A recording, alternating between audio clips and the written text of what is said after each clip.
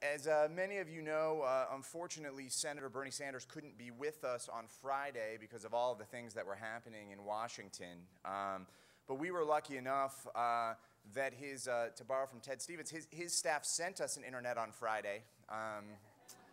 We didn't get it here till today. But thanks to the series of tubes, Senator Sanders has been nice enough to record a video greeting since he couldn't be here in person. So without further ado, the great senator from Vermont, Bernie Sanders. Well, thank you very much for allowing me to say a few words to you this afternoon, and my congratulations to the Free Press for once again putting on another great and important conference. As you all know, I very much wanted to be with you, but the possibility of votes in the Senate today regarding the government shutdown keeps me here in Washington. In the short time that I have, I just wanted to make a few basic points, and the points that I wanted to make focus on what I do every day as a United States Senator and the efforts that I make in trying to improve life for the middle class and working families of our country. So what I want to say is that first, anyone in America who is concerned about the disastrous state of our economy, the collapse of our middle class, and the growing gap between the very rich and everyone else must be concerned about media. It is a media issue. Anyone who asks themselves why the United States is the only nation in the industrialized world that does not guarantee health care to all of its people as a right of citizenship must be concerned about media. Health care, how it's reported, is a media issue, is a health care issue. Anyone who wonders why we continue to be involved in never-ending wars and larger military budgets must be concerned about media and how those issues are reported or not reported. Anyone who worries about why we have not effectively begun to address the planetary crisis of global warming and the devastating impact that global warming is having now and will have in the future must be concerned about media and how that issue is reported to the American people.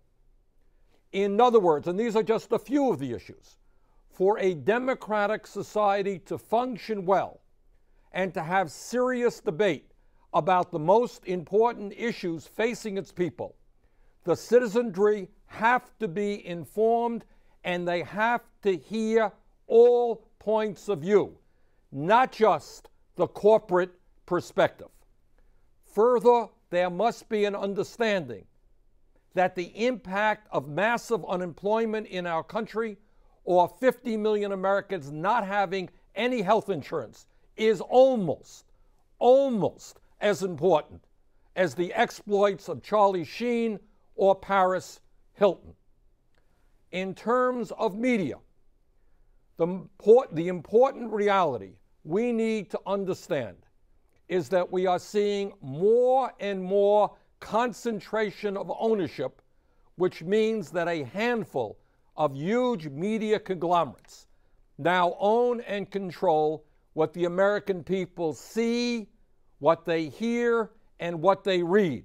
And that obviously includes television networks, cable channels, book publishing companies, radio, and the internet. 1/3 of America's independently owned television stations have vanished since 1975, as have more than 2/3 of independently owned newspapers.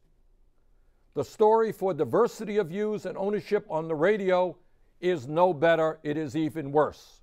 For example, and this is an extraordinarily important issue, in terms of talk radio, and we have to be aware that millions and millions and millions of people every day are listening to talk radio.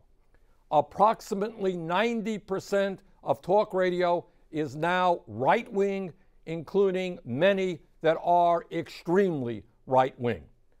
Further, an entire major cable network is controlled by a right-wing billionaire whose job is to be a propaganda machine for the Republican Party. With the flow of information resting in so few hands, it is no wonder that on issue after issue, we are only getting one side of the story, and that is the corporate position. And let me just give you, as a United States Senator, just a few examples of what I run into every day on some of the most important concerns of the American people. We are hearing a whole lot about Social Security.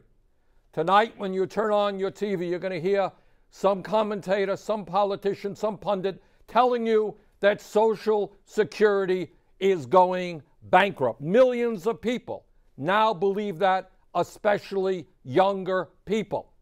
But the reality is that Social Security is not going bankrupt.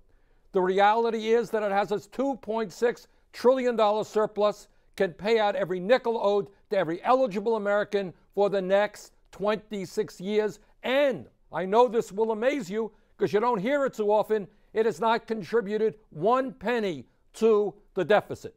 Massive amounts of misinformation regarding Social Security.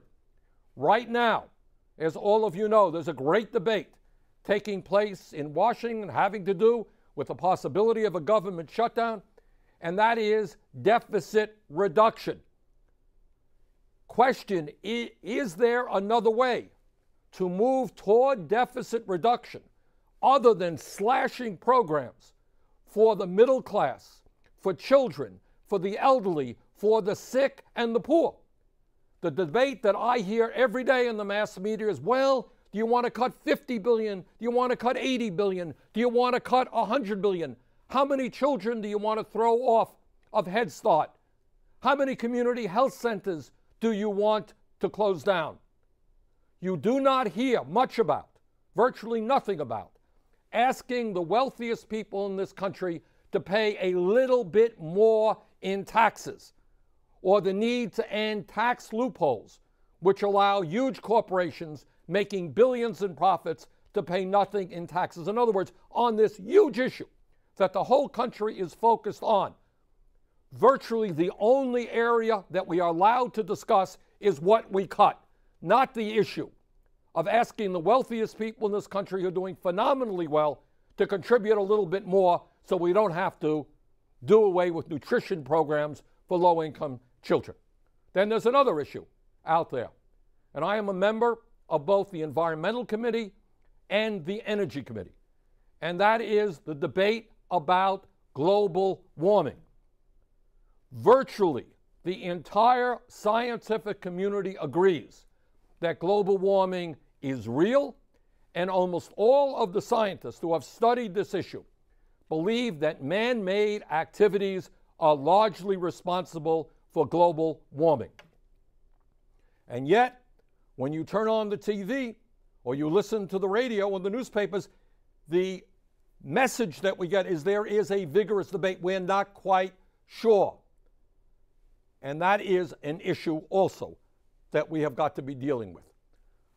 I have fought very, very hard in terms of providing health care to all of our people, yet what I see every day, what I hear every day in the media is that we have the best health care system in the world. How often do we hear information about the fact that we are today spending almost twice as much per person on health care as do the people of any other industrialized nation, and yet we have 50 million Americans who have no health insurance today at all, and some 45,000 Americans will die this year because they don't get to a doctor when they should. In other words, if you're serious about understanding where we are for health care, how different we are from every other major country, health care becomes a media issue. Now, let me just also say that the story and what's happening today is certainly not all bad. Yes, big media is moving away from the issues that matter on the ground to ordinary people, and we must be vigilant in trying to reverse that process. But at the same time, we should take a great deal of pride in terms of exciting grassroots internet news sources, blogs, and campaigns that are starting to fill that vacuum. We should be very proud of the host of progressive outlets and websites that have sprung up in recent years. Bright and articulate people across the country, many of whom have gathered in this room today, have taken it upon themselves to create a new generation of news on television, on radio, and in print, and on the internet. And I just want to thank all of them for what they are doing. You are doing an extraordinary job. Bottom line, and let me conclude on this note, that for all of us who understand what democracy is about, who love our country, who believe that the American people are entitled to hear all sides of the story, not just the perspective from millionaires and billionaires who largely own the media. We understand that we've got a whole lot of work in front of us. But I know that given the job that many of you are doing, we're going to continue the fight. We are going to continue to grow. We're going to continue to allow the American people to hear all points of view. And I just want to thank all of you for the efforts that you have made. Thank you very much.